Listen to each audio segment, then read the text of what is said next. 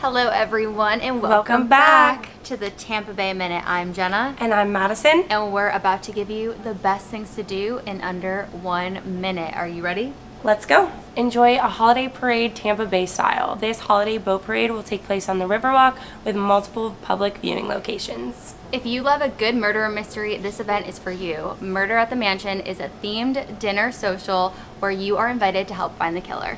The Vintage Roost Market happening this weekend in Ybor City is your place to find the best vintage holiday decor and gifts. The Riverwalk's Holiday Spectacular is happening this weekend, so make sure to go and see all the twinkling lights, and while you're there, make sure to do their holiday scavenger hunt.